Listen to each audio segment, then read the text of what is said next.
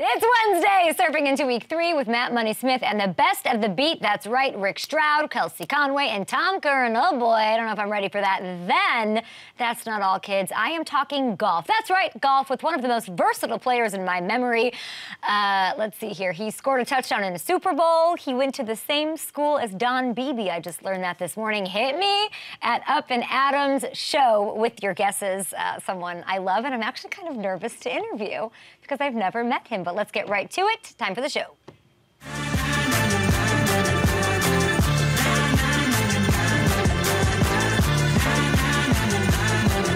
Big week 3 kicks off tomorrow, of course. Let's get to some reporters from around the NFL. I love the time and appreciate it so much. Rick Stroud, as you are in Tampa covering the Buccaneers ahead of their week 3 tilt against the Packers. Tampa Bay Times is all over it. Good morning to you. Give me an update on that receiver room. Ugh. It's a mess, Kay. I mean, we're not going to know about Julio Jones. He doesn't practice on Wednesdays, obviously, but they've got a ton of injuries, and they're waiting to see, as we talk now, whether Mike Evans is going to be successful to appeal his suspension. He's looking at a 1-game suspension for pushing Marshawn Lynch. It's the second time that happened since 2017. Chris Godwin obviously is out. We're not sure if he's going to make it back. So they've signed Cole Beasley, who we all know, was out there on the street waiting for an opportunity. Yeah. He's on their practice squad, probably going to be activated this week. It is a mess. Tom Brady's running out of targets. I mean, is he calling it Edelman? Is Amendola on line 2? Deion Branch, what's Deion Branch up to? Maybe he'll see if he's available this week. Tom Brady, it's been a lot of adversity. He's been in the headlines a lot as well. I'm just going to ask the simple question. How is Tom Brady? Okay, I don't really know. I mean, I'll tell you this. When he got here, they won a Super Bowl. He was like that Disney dad, right? He was taking to the theme parks every weekend. He was playing with his friend Gronky. Everything was great. And then all of a sudden, he retires, he unretires. He comes back. He's, on some kind of a mysterious 11-day vacation. Nobody knows where he is. Now he's screaming at the receivers. He's throwing tablets. And he's losing weight. People are worried about him. He's looking more like Kevin Bacon every day. So I don't know what's going on with Tom personally, but he is. You know what he is? He's 2-0.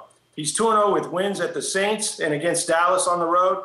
And that's what he does the best, right? Yeah, those Saints wins never come easy for him, especially in that Bucs uniform. So, I mean, you're giving a bright light, and there's a lot of jokes flying around. I know you don't mean to joke with the Kevin Bacon thing, but, we don't know what's going on. It's a bit scary and worrisome, as we've all watched him and enjoyed him throughout the years, the supreme champion, like the biggest star in our sport. So, whatever it is, we'll be monitoring it closely, of course, and wishing him all the best in everything that's going on the field and off. This weekend, he's going to have his hands full. He's got the Packers with that wide receiver issue. Do you see the Bucs defense matching up well against Aaron Rodgers and this new run-heavy sort of snooze-fest offense as far as what we're expecting as usual from Aaron Rodgers? I do, Kay. I think the Bucs defense has a chance to be elite. They've not given up but just 1 touchdown in the first 2 weeks, and they've matched up well against Aaron Rodgers, particularly now that Rodgers doesn't have his full complement of his normal receivers. He's got young guys. The Bucs have 10 sacks in 2 weeks. If you look at their secondary, they're an experienced group. They're really communicating back there. 3 interceptions last week against Jameis Winston. They have really done a nice job under Todd Bowles of forcing turnovers and forcing the issue. So if they can stop the run, they've given up some runs to start the game in each of the last 2 weeks. They got to put a clamp on that. But I think they match up well against this team. It's a home opener, so they should give Aaron Rodgers a fit. And we, of course, on the other side, the Bears runners got going a little bit in that game. They didn't win. They didn't have much offense. But there's some holes. There are some questions I have about the run defense on the Packers side. So maybe Leonard Fournette and company can get it going with the lack of receiving options for that Tom Brady. Rick Stroud, we appreciate you, Tampa Bay Times. You hung out with Tom Curran. He'll be joining us in just a second. But let's get and turn our attention to the Bengals. Chris Collinsworth had this to say on our show yesterday. I think that Joe Burrow has to take a little bit of it and just go, I'm not going to make my guys look bad anymore. Okay. I'm going to get this ball out of here. Tom Brady, is under 25 sacks every year for a reason, because Tom Brady knows how to get rid of the football. Collinsworth preaching accountability. Kelsey Conway from the Cincinnati Enquirer enters the chat. Welcome, Kelsey. So excited to see you this morning. I'm not excited about the 0-2 start. Am I in full panic mode with my Bengals? Well, it was funny listening to you tell Rick that the Packers offense was a snooze fest. So I have no idea what you're about to call the Bengals offense in these last 2 games. But I would say, do not push the panic button yet. We're at like a yellow light. If they lose to the Jets, though, this weekend, then I would say panic is appropriate. Yeah, that panic is appropriate is right. And we, talked about the sacks with Chris Collinsworth. Everyone's talking about it. He's taken 13 so far this season. Have you seen anything? You're there every day. You're in the building. You're at training camp, the appendix, all of that, the new offensive line. Is there anything about Joe Burrow this season that is different from that 2021 stud we saw out there? I think you nailed it when you said the appendectomy that he had. I think it was underplayed a little bit because it's such a common surgery that regular people have, but for a professional athlete that plays at the level that he had, he was really hurting when he first made his way out to practice. Like, you could see him, he couldn't even stand up the first couple of days. But when you ask if I see anything different in Joe Burrow, it's really all about the fact that he did not get to practice with full pads with this offensive line and their 4 of their 5 new starters until the Rams practices, which was the final week of the preseason. And they're not hitting as they are in a regular season game. So I really think that the fact that they did not get meaningful game snaps and enough practice reps together as a unit is a big issue for them. And I think he's trying to sort it out with them up front. And I do think it's going to take a little bit of time, but they know that they don't really have a lot of time to afford this. So I think they're kind of trying to figure it out. You said it, and you could stop there. They got to get right against the Jets. I'll ask you this, though. We're talking Joe Burrow, and there's so much about his accountability. What about Zach Taylor? Where is he in all this? Well, I asked Zach Taylor, where are you at with the fact that when I asked him in the spring last year, your goal for the offense was to be one of the most explosive offense in the league, and they did that, as you know. And so I said, so what's this year's goal? And he said to be even more explosive, which is the opposite of what they've been. So when I brought that back up, he kindly said, it's a long season. We have things that we need to get corrected, but he didn't seem overly worked up. But it is notable that they have not been able to hit on the deep shots that you saw them hit last year.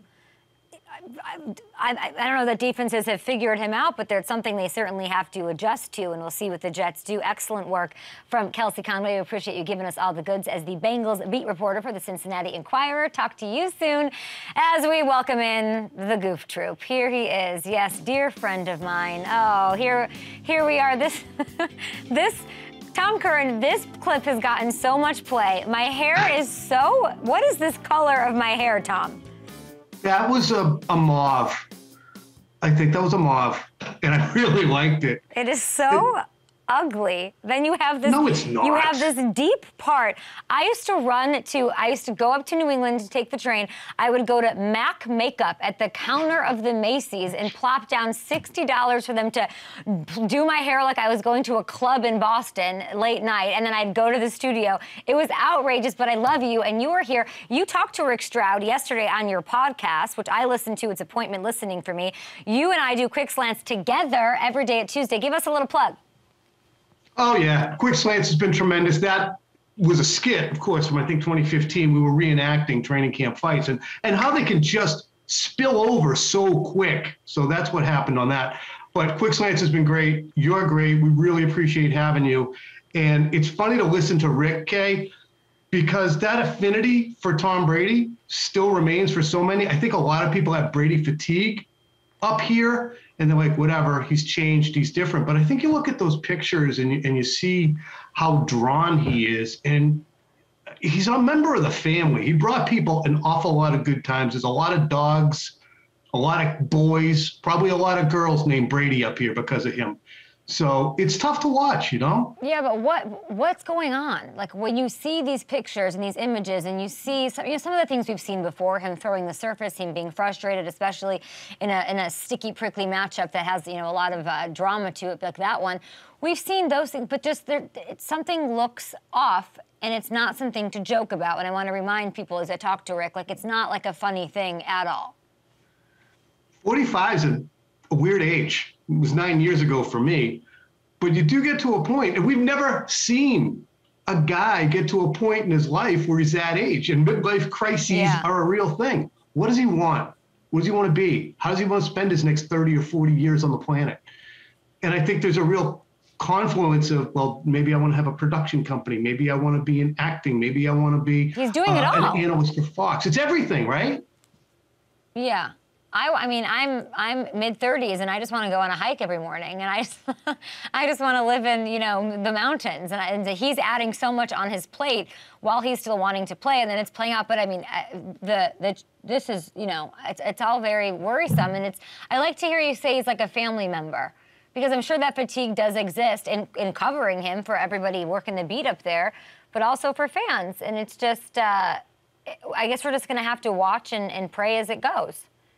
Yeah, I mean, honestly, you get to know him, you get to know his family, you get to know who he is and what he's about. And I've always said this to people, like, what's Brady like? I'm like, and I've always said this, Kay, he is better one-on-one in front of his locker than he is at the podium, and he's excellent at the podium because he engages with you. You've experienced it, I'm sure, in one-on-one conversations.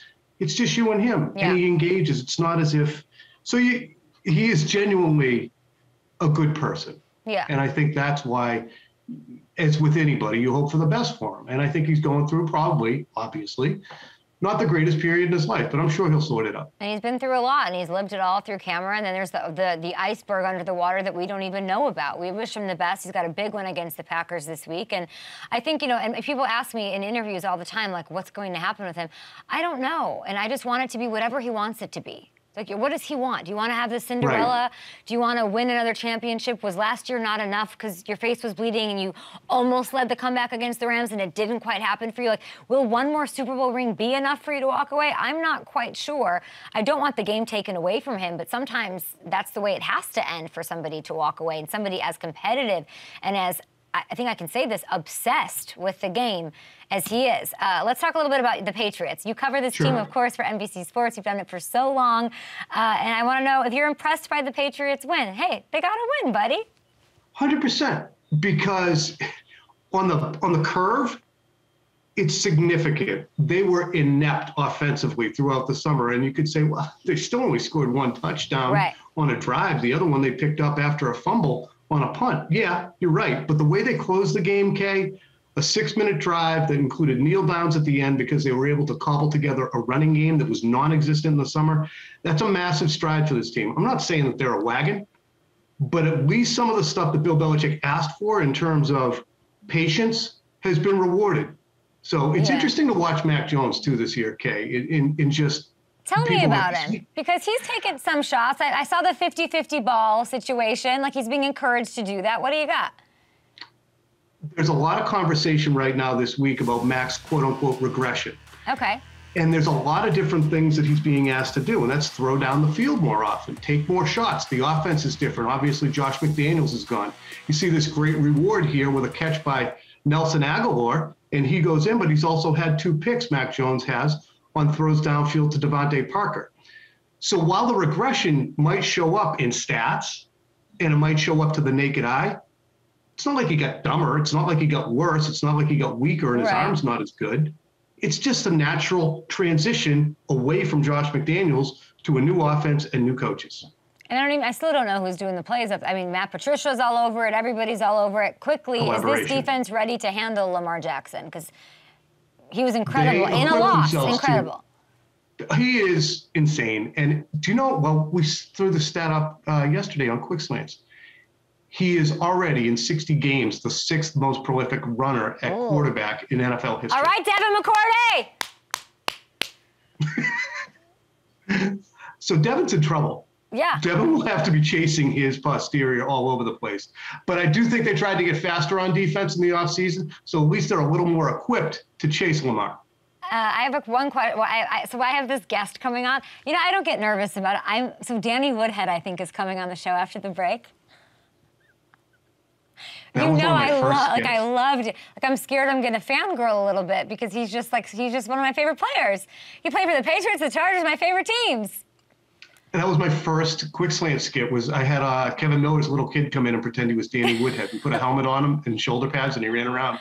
hysterical. But he almost made the Danny. U.S. Open, and he's always tweeting, and I'm just like I'm so excited to have him on. Is there anything that I should ask Danny Woodhead? He might even be listening now. Though I kind of think he's Danny, let's see. Ask him about 7-man football and ask him how thick his thighs are. I'm sorry. Wait, say that one more time? I couldn't hear that. What? Ah! Oh, there he is. Hey, handsome. Wait, ask him the question. 7-man football, that's what you played up there in Nebraska, right? Tom, I mean, it's a good thought. No. But there is 8-man football up here. 8-man. Without a doubt, there is. I never played that. See, like, everyone thinks that, like, I grew up in a town of like 25, you know, and I think probably people in New England still think that because Tom is telling people that. Yep. But it's the media these days. Imagine that, right? Bill said don't tell him anything, so I've always had to go off of Bill. But no, there is 8-man, and it's interesting. I've never played it.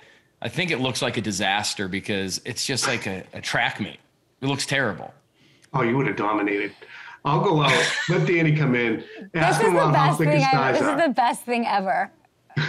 Ask him about his massive thighs on his tiny body. I'm not They're going insane. to. I'm literally never going to do that. Like, literally. I will ask you this while I'll we answer it if you need me to. Danny, while we have Tom here, you know, Cole Beasley signs with New England. Yeah. Or signs with the Bucs.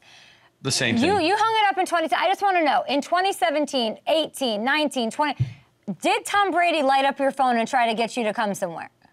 He did not. What He is did not. that? I don't know. I mean, you know, he probably forgot about me. He might not have remembered that we played together. Maybe that's what it was. I don't know. Tom, I think it's tough to hear. I know. Well, hold on. He did lose his phone when he smashed it that one time. So maybe he got a new number. And it didn't happen. I have his old Curran. number. Tom Curran, I love you. Danny Woodhead, do not move. Lots of fun with you. I want to talk golf. I want to talk Don Beebe. I want to talk Nebraska. I want to talk the small school you went to that I can't pronounce. All after this on Up and Adams.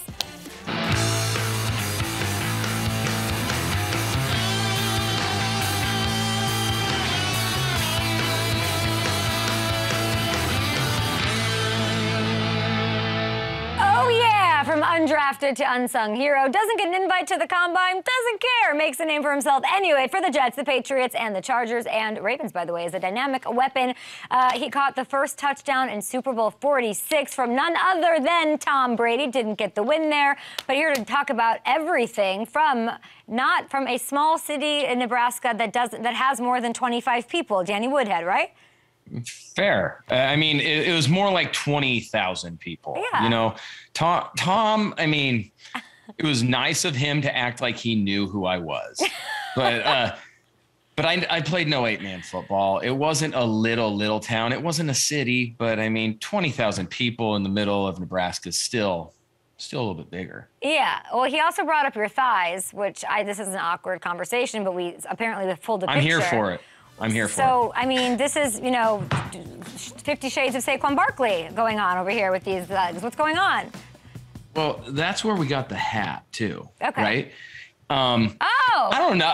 Yes, without a doubt. golfsub70.com. Okay. And you can check it out. We are selling the hats. So for any of the fans that I have still. So no, okay, I understand the undrafted, undersized mentality, but that's going to end right here because everyone I told you were coming on the show, and I mean everyone, oh my God, no way, I love him. What is it like, and what is the key to being universally beloved by NFL fans? Because it is especially hard to do as a former Patriot. Yeah, it's been really interesting. I mean, even when I was with the Jets for the first couple of years, I mean, people embrace me, and I think it's, for some reason, people believe that they are me, right? Like, I'm 5'8", I'm a small guy, I'm just a hard worker with absolutely zero talent, that's what everyone's thought was. And I think I was just very relatable, and I tried to be relatable even as I don't want to say rose up to be like a main offensive player, but kind of ended up happening. Yeah.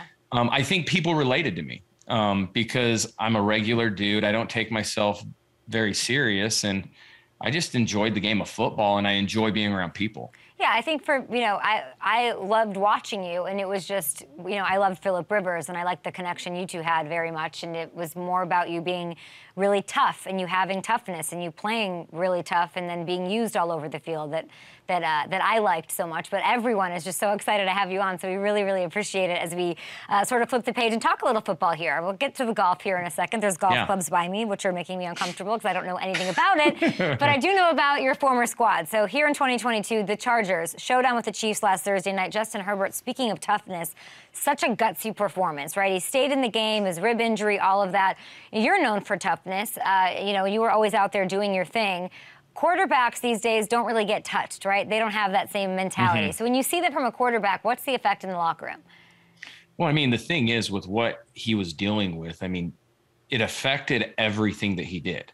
It affected his throwing motion. It affected his movement. If you saw him scrambling, he could have thrown it away, but it obviously put him in a lot of pain. And then he throws a strike on 4th down. Yeah. I was fortunate to play with the quarterback before him, and he's one of the toughest players I've ever been around. So they've kind of been fortunate to have guys that could play. And even before that, it was Drew Brees. So they had guys that were tough, that love the game of football. And obviously you can tell they study the game of football, mm-hmm. and that kind of puts them ahead. Justin Herbert, I thought it was a terrible move when they got rid of Phillip, but they look really good now. Yeah. Because Justin Herbert's a star, and he's going to be a star in this league for a long time. Just because of, not only does he have the talent, but he has the mindset. He has the mental, the mental awareness. He studies the game. That makes a difference in a quarterback. That if you don't have, especially if you don't have the elite of elite coaches. Now, I really believe they got that now, but not everyone in the NFL is a great coach. And if you have a quarterback that can cover up things, that helps. Right. Do you talk to Phillip? Do you guys communicate? We haven't talked about Herbert. Yeah, do you guys talk? He's kind of missing. Just still through like text. So Phillip was he was one of my closest friends that I ever played with, him and like Eric Weddle, and there are a few others, but those were the guys that I did everything with. I mean, we worked out early. We would cold tub, hot tub, sauna. Like that's just what we did. And he ended up becoming a very close friend. So I'm fortunate that he's still a friend because with the NFL, you retire and everyone goes back to the places they live or to their hometowns. Mm-hmm. And we were also conditioned that people are getting fired every other day. So it's hard to get close. He's one of the ones that I'm fortunate that I still have a relationship with. I love it. We have Eric Weddle on the show tomorrow, so I'll definitely tell him that you say hi. He is the greatest, yeah. And he's like taking his kids to school in a minivan and doing like vacuuming. And he talks to us all about that. It's like absolutely incredible to think about. But one more on the Chargers. These demons I thought were finally exercised, right? They continue to show themselves. They lose a double-digit lead, on Thursday night, as we saw. What goes through your head watching that? Is it a here we go again? Just as somebody who sort of lived through some of that as a Charger. Unfortunately, a little bit. I mean, I dealt with that, but I mean, it's a whole new group. Mm-hmm. It's a whole new group, and they have won games. Obviously, last year ended a little rough. But they have the talent. They still have they have loads of talent. Their defense is amazing. I thought they dominated the Chiefs. The Chiefs are a little different. They're still great. Mahomes is still great. But you look at the Tyreek Hill effect in Miami right now. Like there's something that he does. Now it just gives you like the second, third, fourth options. You don't have to beat anyone. Like the thing that was great when I was playing with Gates, like we'd be on the same side and they had to decide who to cover. So it's the same. I'm not Tyreek Hill, but Gates was more like the Tyreek Hill. But like when you have someone that's great and is a problem, It just makes it easier for everyone else. So it's so true. The Chiefs are great and they're going to continue to be great, but the Chargers are good. They're really good. And if they can pull things together, stay healthy, get Keenan Allen back, stuff like that, I think they have a real opportunity to be to maybe even compete for the AFC West right now. We love it. The Chiefs are great. The Chargers are good. What are the Patriots? You know Bill Belichick. I cannot. Yeah. I would guess that you have blind faith in him. Does he deserve that, or are the Patriots cooked? No, I don't think they're cooked. I mean, I know everyone in Boston's probably freaking out. I mean, without a doubt, this is year 3 without Tom.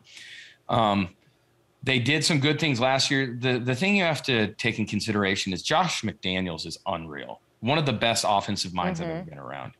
And not that Matty P or Joe Judge or Bill or whoever's calling the plays, it really doesn't matter. It's different. And you can tell the offense is a little bit different too. Tom had he had however many years of, I mean, it was the same scheme, but he was with the same coordinators for a long time. The offense was very similar. Now, maybe certain years we'd run a little bit more or we'd pass a little bit more, but it was the same scheme, the same comfortability. When we had Bill O'Brien, I mean, it was still like Josh. I mean, there were some differences, but a lot of things were the same. I believe, I mean, this could be a terrible take right now, but come November, that's what Bill cares about. How are we playing after Thanksgiving? If they can kind of even keep it around 500 and then around Thanksgiving, they're playing their best football, that's really what matters. He has said that year in, year out. That's always Bill's take on it. It's a little different now, and people are starting to doubt what's going on up there and some regression for Mac Jones and company, but they are 500, just what you're saying. So if they can keep that up, they got a tough one against the Ravens and Lamar Jackson, though, this week. We'll see how it all shakes out here. We're talking Patriots. You're talking about Tom. Does Tom look right to you? That's a tough question, kind of. Does it look different? Yes. Is he frustrated? I don't know. There's injuries with his receivers. There's a lot going on. Then you have everything going on with retirement, coming back. You have everything going on with any sort of rumors. I mean, that if you think about it, being in the limelight, like that would just be tough anyways. Then you add personal stuff. You add, should you have retired or not? Are you still in it? If I'm him, I'm just annoyed. I just be like, oh, this is annoying. I have to deal with it. And maybe it's getting to him. I don't know. But I will say this, now I'm retired and I love it. It's amazing. And I'm not saying he's second guessing it, but a lot of people do have a tough time retiring and they don't know what's next. And, he's playing now. And I think he has an opportunity to still win a Super Bowl just with the talent that they have. But it's always interesting, the next step for players, guys that have played forever. And hopefully once it's time to step away. Would it surprise you just knowing him and how he operates that he's struggling? Like he's struggling to take that next step. It was easy for you. You moved on and you have golf and you've got family and you've got friends. Like, was it surprising to you that it might just be that he's having a tough time walking away, like so many NFL players do? Yeah, no, I think I think my situation is not normal, to be completely honest. I love football. I loved it, but I had 4 kids. I had my oldest was in kindergarten, then she'd have to change schools again. And then we'd go back to Nebraska for part of it. And I was like, you know what, this is it. I mean, could I have played a couple more years? Sure. But I was ready. My family, my wife could have cared less. She was like, do what you want to do. So I had all the support in the world, but I was like, you know what? I've gotten older. I've been injured. Yeah. Let's move on. And let's move on. You moved down to this up top. We got to talk about this. A lot of players go into, who knows, broadcasting or different directions. You went into serious golf, almost qualified for the U.S. Open golf. So let's manifest this thing. Say you do make it into a major. I don't know what to say. No, that's good. That's tournament? Good. A major? Just call it a major. Sure, great. Major. Yeah, that's good. That's great. Okay, so you have to pick someone. Let's just play this game. You have to pick someone from your NFL career to be your caddy for that major. Who would it be and why? It would be Eric Weddle. 100% it'd be Eric Weddle. Because, so he gets me. He's a brother. He's literally family to me. And then he also knows my golf game. We've played a lot of golf together. We've played some competition golf now, just against other teammates, and we were on the same team. Okay. But he knows my golf game, and we just have fun. That's so it would just give me, I don't know, it'd be very relaxing for me, and we'd be very serious. We'd be doing everything we could to like stomp on people's throats, but we'd also laugh. And yeah, that's what you do. Okay. But like, I'm saying, like, we would do everything we could to win and make other people look bad, but we'd also like be able to joke and hang out. Yeah, I love that. We're going to have to play this for Eric Weddle tomorrow when he's on the show. Okay, but so in honor of your love of golf and my lack of knowledge, to the producer's delight of the sport, we're going to play a little game. I'm going to show you a couple clubs. Please tell me this is the right one.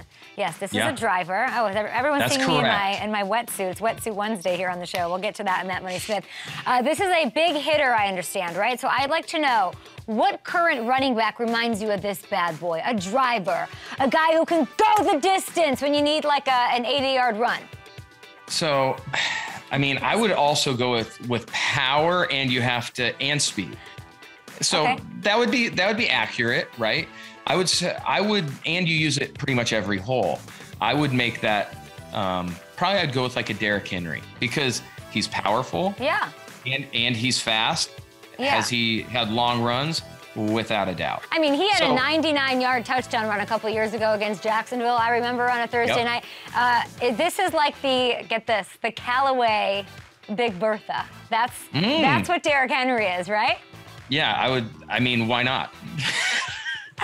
All right, let's go. Well, how do you guys think I know great. what a pitching wedge is? Which one is that?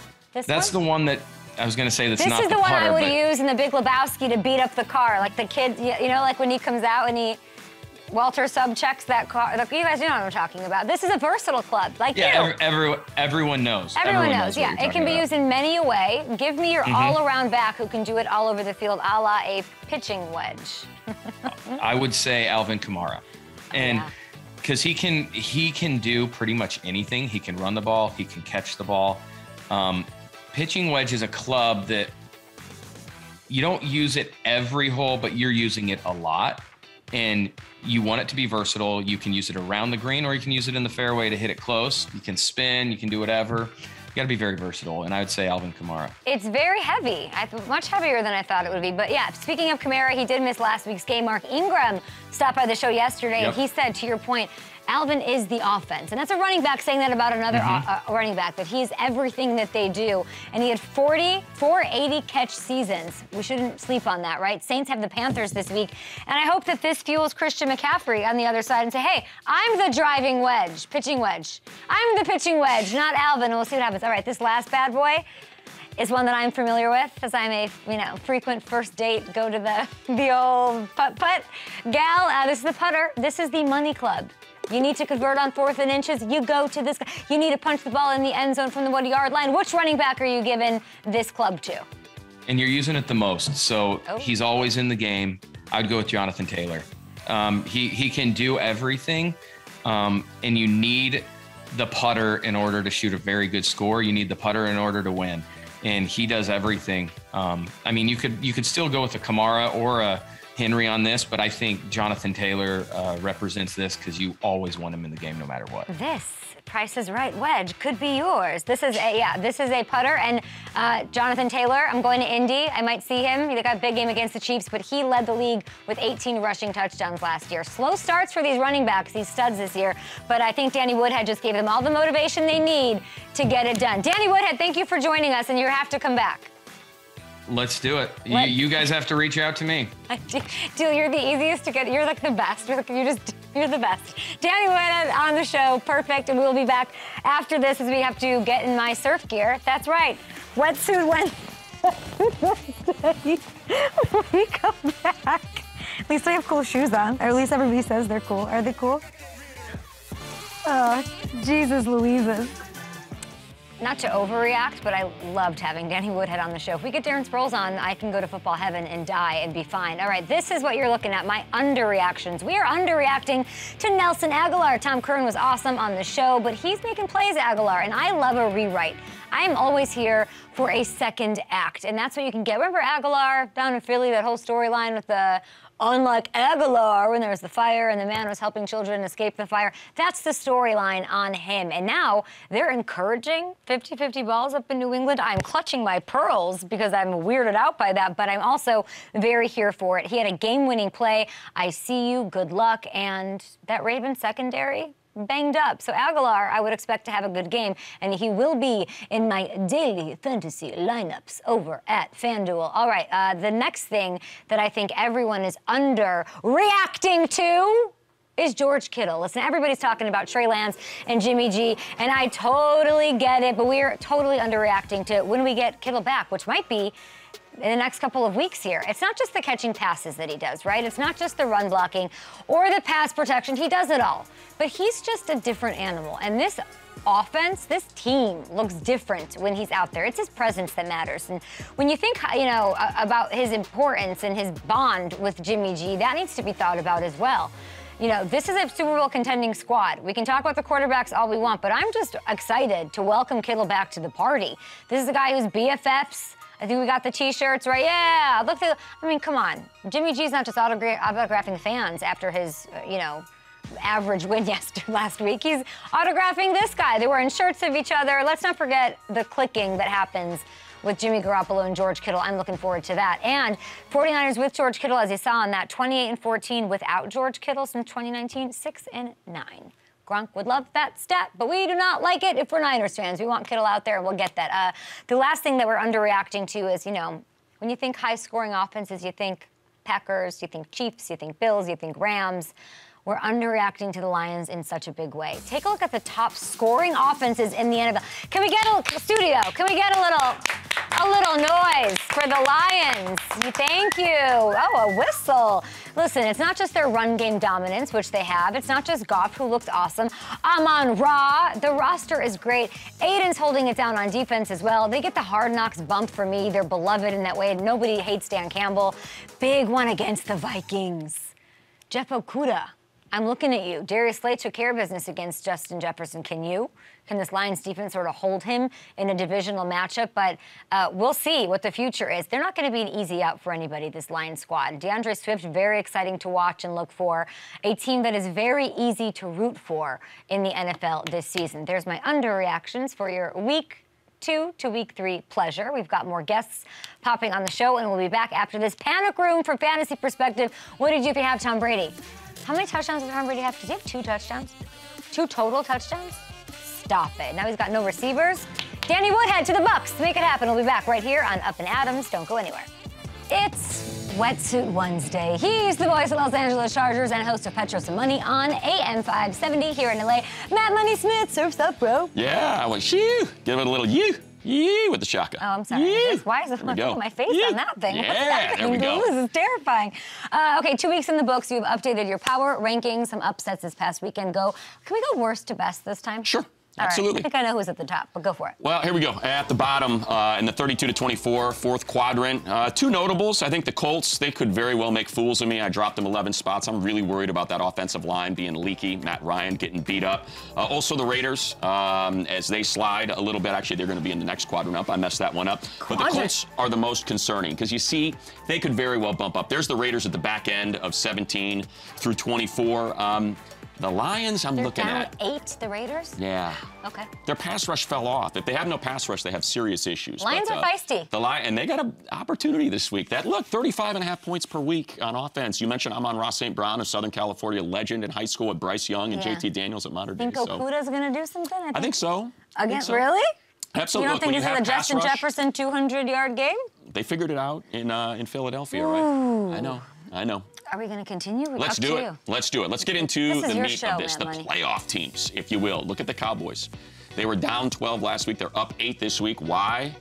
Micah Parsons very well may be the most dominant force on either side of the ball in the NFL right now. Joey Burrow, yeah. Exactly. So I think what you're seeing now, Dan Quinn is so underrated. He gets lumped in with that Pete Carroll, Gus Bradley, cover 3. No, Dan Quinn is messing with teams. I mean, big time, especially because he has that weapon. One of the most indomitable forces we've seen since Lawrence Taylor. I don't think that's an egregious comparison. Yes, it's hyperbolic, but he can't be stopped. I mean, he basically injured Donovan Smith. He beat up on Jonah Williams at #1. He beat up on the big free agent acquisition, Lyle Collins. He can't be contained, and that's what's going to set the tone. Up 9 spots, Cooper Rush. And they get 3 of their next 4 in division. Giants, Commanders, then I believe it's Rams, and then Eagles. So we're really going to see what the Cowboys are Cooper going Rush to do. would be a good surfer name. I think so, too, because you can't be like, yeah, what's up, Coop? Yeah. What's up, Coop? You, Coop. Yeah. All right, what's next? All right, let's go to 1 through 8. And when it comes to this category, look, this is where it's super tight. The Bucs take a big tumble. I'm just concerned about their offense, but you see what's highlighted there. The 49ers jumping up 6 spots, even with the injury to Trey Lance. And I think, like, the key with the 49ers, to me, is we know what they are with Jimmy Garoppolo. We know how Kyle Shanahan, he is the best offensive play caller in the league. And you look at that game, that game against Seattle, and what do you have? You've got 5 yards per carry, 189 total rushing yards, 2 touchdowns on the ground.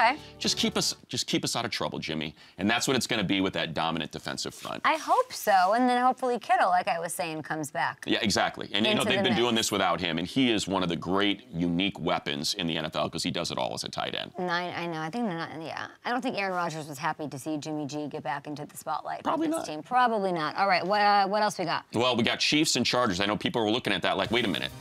The Chargers just lost on Thursday night, and you have them ahead of the Chiefs. Oh, yeah. What are you doing? So our friend Danny Woodhead made the point for me. Tell me. The Chargers dominated that game. I mean, they absolutely dominated that game. Orlando Brown is an issue for the Chiefs. That offensive line is an issue.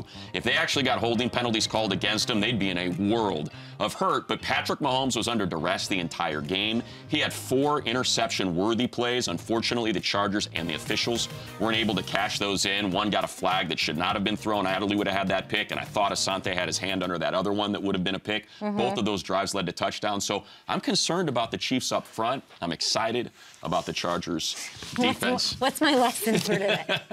You're doing well. I just like to pretend. That's the key is you want to get you got your head up. So long boarders put their head down and their feet down. Short boarders. Don't use words I don't understand. What's a long board? So you're on a 6-0 fish right now. I brought in my kids' boards today because we were kind of rolling around on them, so they're no longer fiberglass. They're just foamies. Give me a little something. While you tell me about it. All right, here we go. We're not going to do that. Well, let's hang out here. A lot of people keep their hands on the rails when they pop up. You don't want to do that. Just so the sharks can come nibble on them. Yeah, it'll be great. You want your hands here. Okay. And then the idea when you pop is, and I'm not going to do the full burpee, but you want your front foot when you pop up to be right between your hands. That way. Oh, it's like a yoga move. Yeah, exactly. It's like Warrior I'm Two. not doing that. I'm going to embarrass myself. Come on, Hey, tell me about a matchup you're excited about this weekend while we do this. I know you like Jags Chargers. I do, yes. So I love that. Oh, you know what? You were just about to do a duck dive. So you put your one foot up, you push down. Oh, yeah, that's what I was trying to do. Hold on, I'm doing a duck dive. Everyone, a duck dive. There you go. You got it. That's how you push under the wave and you can paddle out. This is a terrible idea. Exactly. Okay, tell me about the Jags and Chargers. Oh, that Jags front. It's super. I'm going to move this way. I'm feeling really awkward. The Jags front against the Chargers offensive line. Corey Linsley banged up. Trey Pipkins banged up. We saw Trayvon Walker and Josh Allen really wreck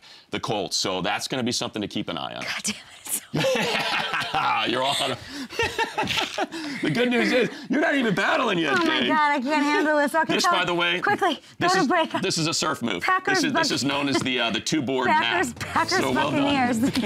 Sounds like a, okay. Packers, Buccaneers. Do you like that one, too? Hey, don't go anywhere. Coming back with me. He's 6'1", probably 225, 230, and just he runs. I mean, when he catches the ball, he's just very violent with how he runs, and he just has that dog in him. I think he sets a tone for the run. Oh, let's get into it, Kay. Got that dog in him. When he said that, it brought the house down. I was dying, Conrad. I mean, how could you not? I mean, A.J. Brown does have that dog in him. Oh, wait, hold on. What? Oh, you got puppies in your background. I do have puppies. Now, Matt Money Smith has never been part of this segment. It's something that our Southern Belle likes to do, and we had a guy who has that dog in him on the show. We definitely did, Kay. The first ever historical got that dog in him with Danny Woodhead, because Danny Woodhead got that dog in him. All right, Kay. This guy, he does it all. Kay, you want running? He got you. Kay, you want receiving? Danny Woodhead got you. Let me see the play. Oh, Let's absolutely. go. Look at this. This is what Danny Woodhead would do. He would dip, dive, dunk, whatever. And look at this. Just outside laying out linebackers. He blocks, he catches, Matt he runs. Money. You know he does it all. You know what, Kay? He was a true do-it-all back. Look at that. So many ways to describe this man right here. Gritty, fast, skilled, but there's only one true way to describe the essence of Danny Woodhead, Kay, and that's a dog. He got that dog in him. Got a golden retriever in his chest. You know, kind of a do-it-all dog as well. That's what Danny Woodhead is. I always thought to myself, what could possibly make Danny Woodhead better? And I didn't know until I saw a golden retriever in his body. All right, I got somebody who might in fact have that dog within He them. certainly does. And his name is Amon-Ra St. Brown. Equanimous, nothing to sneeze at either, but let's roll the tape on Amon because he is amazing. Second-year receiver. Not only had 9 catches for over 100 yards and 2 touchdowns in the Lions' win over the Commanders, he added 68 yards on the ground. Listen, he's emerging as one of the best wide receivers in the league as far as 2022 is concerned, and a big reason why the Lions have the second highest scoring offense in the land. And you like the Lions in your power rankings. I do, and I love Amon-Ra St. Brown. I said it during the draft. He's Southern California legend, modern-day monarch, 2 national championships. Yeah. He does everything. He's just a winner. I love the Lions. He is a massive. Can we see if he has the dog? He got a dog in him. Oh yeah, let's see. Let's check him out. We got. Oh yeah, look at that. Look at that happy pup. This is so stupid. Conrad, take it away. No, we got one more. We got one more. Okay, go. Let's get into Darius Slay. You know why? Because after what we saw on Monday Night Football, Darius Slay locked up Justin Jefferson. Nobody saw it coming except Darius Slay. This guy had 2 interceptions. Should have had 4 interceptions. Handed the ball off to James Harden. Gave the other one to his son. But you know what? Darius Slay, NFC Defensive Player of the Week, and for right reasons, because Darius Slay got that dog in him for the first time ever. Double dog, 2 interceptions, double dog for Darius Slay. A double dog in him situation. His heart is an English bulldog, and his right lung is a pit bull. No I mean, that's some serious dog. That's some serious dog. Double dog reference. Okay, that's fine. Give me a guttural dog, Kay. Give me a dog. Packers at Buccaneers. Who's got that dog in him this weekend? I love what the Packers doing. Run the ball. Look, that's what Lambeau's built for in the playoffs, right? They've fallen short in the postseason. Let's get Dillon going. Let's get that running game going. Aaron Jones. Love Aaron Jones, but we need Odell. Listen, Aaron Rodgers, we don't know how long we have him. I'm just going to put this little nugget out there and manifest as we do with Matt Money Smith. Just add Odell. Make it as fun as it can be, Packers. We'll see you guys tomorrow. Fun show. Absolutely. I'm dying. I feel like a dog. I feel like a puddle of sweat.